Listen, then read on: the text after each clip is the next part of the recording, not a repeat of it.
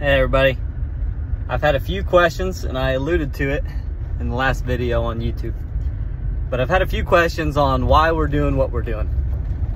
And so I figured I'd get on here and explain it a little bit. So what we're doing is we're going in and we're putting some water control structures on old, forgot about ponds in the timber. A lot of them are just natural ponds. A lot of them were an old railroad right away. They were made to make that, or they were just the right of way held the water there. Different reasons. Some of them were put in it for drainage purposes back in the day before we had other options on draining fields, etc. But we're going in on these, putting water control structures in so we can get the water off. Some of them, it does us some good to go in there and plant millet. Some of it we're wasting our time. I have some millet seed left over from last year, and that's why I am planting the millet now, basically, just to get rid of it. So, but on the majority of these ponds that we're doing this, we'll take the water off. If we can run a disc through it, great. The millet does get established really well when we get the water off and it's muddy. You just broadcast it on there, it takes off. It's fantastic. But even if we don't do that, there is a lot of good natural seeds in this Kansas soil. Now, in Kansas, because of Colorado and some other things, getting water rights can be a pain in the butt. And then you're also putting money into pumps and infrastructure like that. And as you can tell, we are, quote unquote, balling on a budget. So, doing some research, listening to guys that actually know what the hell they're talking about, done it for years. A lot of guys go in and mow or run a disc through their smartweed and other natural barnyard grasses and wild millet and stuff like that. And then when they flood it, there's more food. We don't have water pumping rights on very many properties. So we're using runoff to fill up these ponds.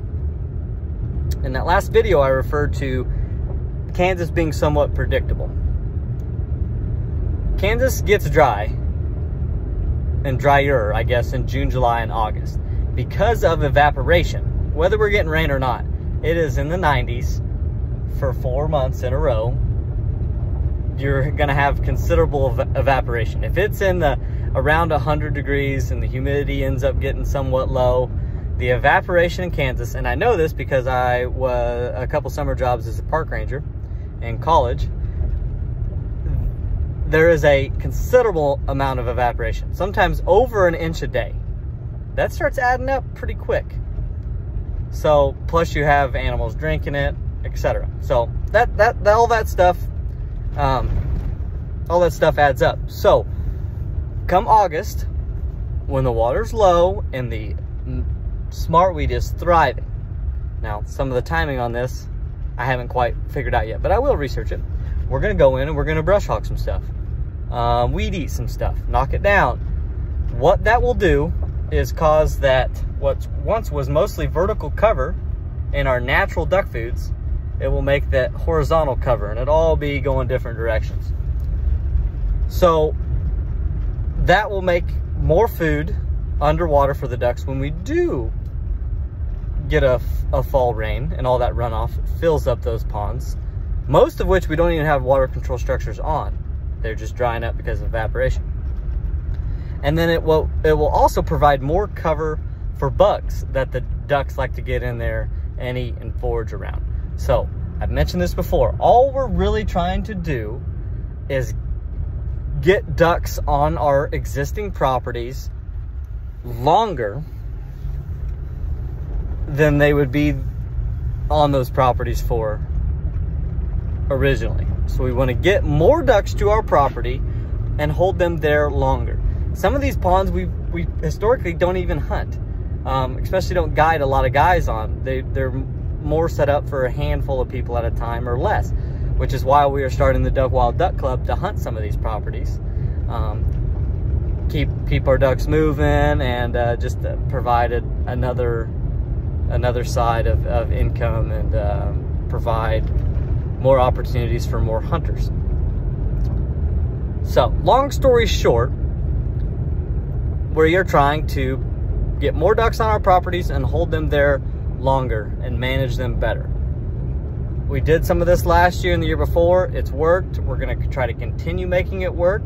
And then stuff's going to snowball from there. And I'm not going to get into that because we got big plans and we can't show all our cards at once. So here's the poor boy's way of improving some of our properties.